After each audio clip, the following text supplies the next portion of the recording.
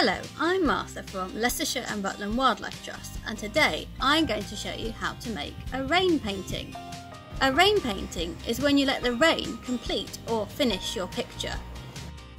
I have drawn some patterns and pictures on paper towel, like these, and also on bits of paper. It's now the next day and I'm really excited because it's raining, so I'm going to peg up my pictures and see what happens.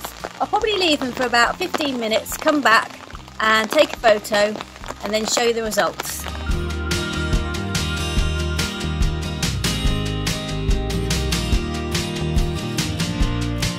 Here are the pictures I did on paper towel now that they're dried.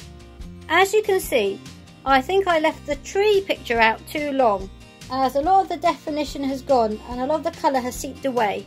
However, I like the colour wheel and how the different colours have blended together. Next is the raindrops I drew on just a thin bit of white paper. I did this at the last minute and I actually think this one is the most effective. I really like this one. I think I left it out for about 15 minutes and then took it in. So I definitely recommend using thin paper over the kitchen towel.